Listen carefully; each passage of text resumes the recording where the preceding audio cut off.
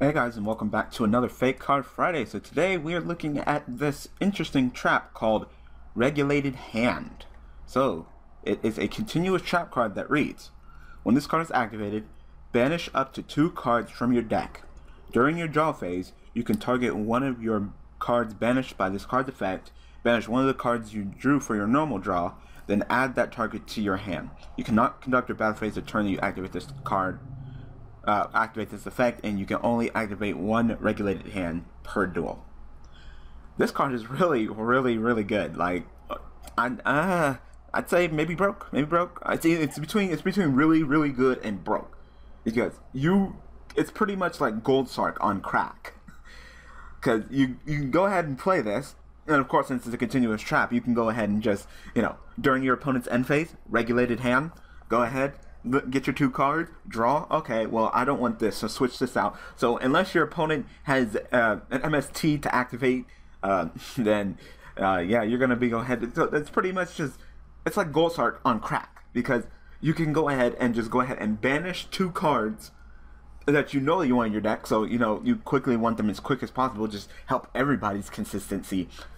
And just go ahead, when you draw, go ahead and just switch that card out. So the card that you drew gets perma-banished, and this card, well, not perma-banished, but banished. And you can go ahead and search for any card. So pretty much this card allows you to search for any card, as long as your opponent doesn't have the response. And then your only cause is that you can't conduct your battle phase this turn. Shit. If I can get any card that I want, then I don't give a shit.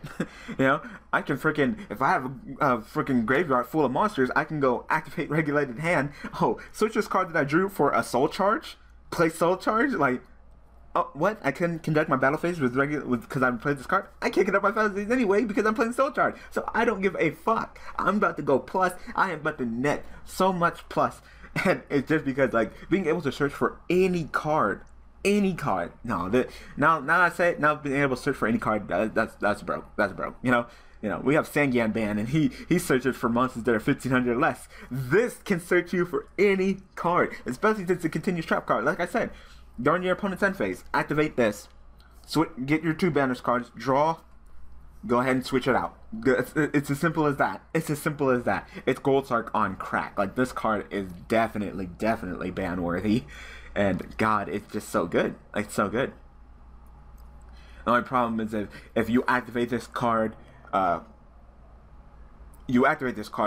its resolution effect, when it activates, you banish the 2 cards. So as soon as you activate this card has to resolve, and this card is activated. So you banish your 2 cards, and then your opponent gets to respond. So if you activate this card, banish your 2 cards, and then your opponent responds with MST, you lost those cards. So this card doesn't really specify if the cards are banished face up or face down. So does your opponent get to look at the cards? Does your opponent get to see what the 2 cards that you banish and what cards that you're adding to your hand, or is it just you put them face down? I'm not sure, because Gold Sark is face up, but Dimensional Capsule's face down. So I'm not sure if that needs to be specified or not. I mean, if it's face down, and you banish the cards face down so your opponent can't see them and only you can see them, then if your opponent would MST it,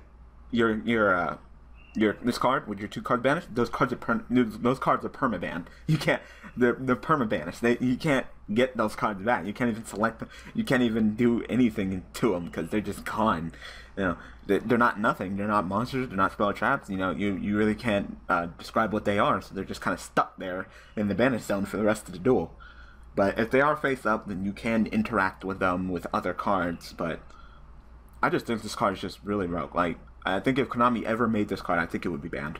I think it would definitely be banned because it's just too powerful. It would definitely be a staple. You can only activate once per duel, so everybody would be running one. And just being able to just activate this during your opponent's end phase and then just get any card that you want. It's just like, oh, I activate this. Yeah, I'm gonna go ahead and banish 2 cards. Oh man, I drew into an Armageddon Knight. Okay, switch this Armageddon Knight for a Swing of Memories or Supervise.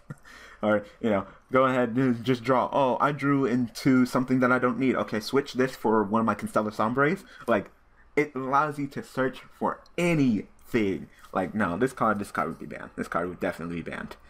Alright, So yeah, tell me what you guys think about this card in the comment section below. I hope that you guys enjoyed this episode of Fake Card Friday. Thanks for watching. Thanks for all the support. And I will see you guys next Friday with another card to look at. Thanks for watching.